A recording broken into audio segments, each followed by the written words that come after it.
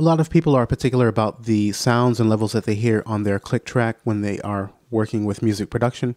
So I just wanted to really quickly cover the ways in which we can adjust the levels and the sounds that we're hearing for our click track. So we can activate the click track by clicking in the transport on this button here. We can alternatively press C on the QWERTY keyboard. And if I go ahead and play back, we can hear our click track. It's active here. But we can click on this wrench icon, and then we have some level adjustments that we can make use of here. So we can see I have my accent a bit higher than our beats. If I play back, that's going to be on beat 1, the click for beat 1. This is 2, 3, and 4.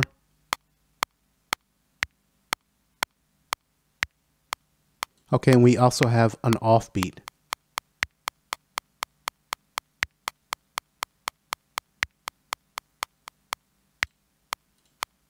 Okay, now we have the ability to change the sound that we're hearing. So if we wanted to hear a beep for the accent,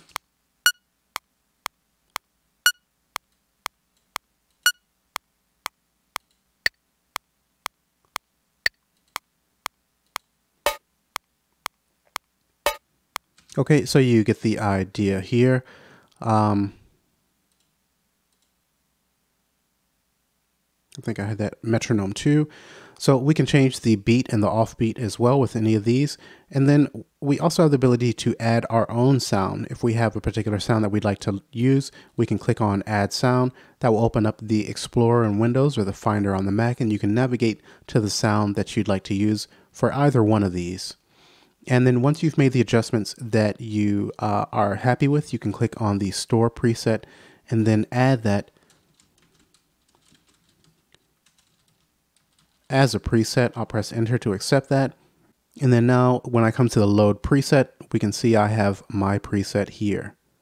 If at any time we'd like to remove a preset that we've created, we would just right click on it and then choose delete. If we'd like to render our track, we can go ahead and click on that. We have the option to create that render for the timeline from the start to the end or between a loop range. I'll just choose the start to end because I don't have a loop set up. Click OK.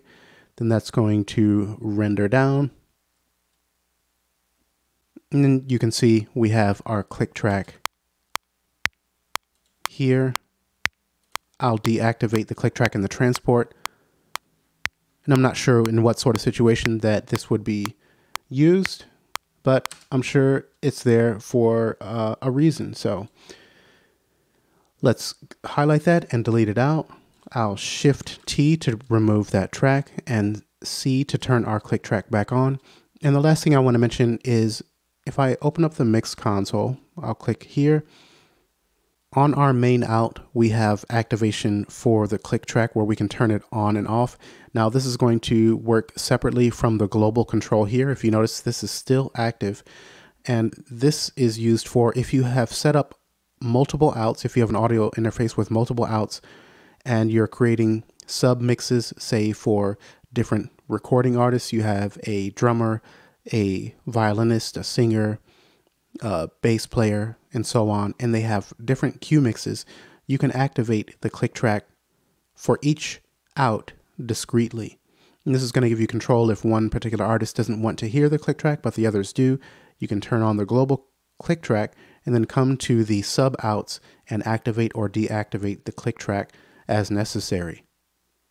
All right, and these are some of the settings for working with the click track in Studio One 4.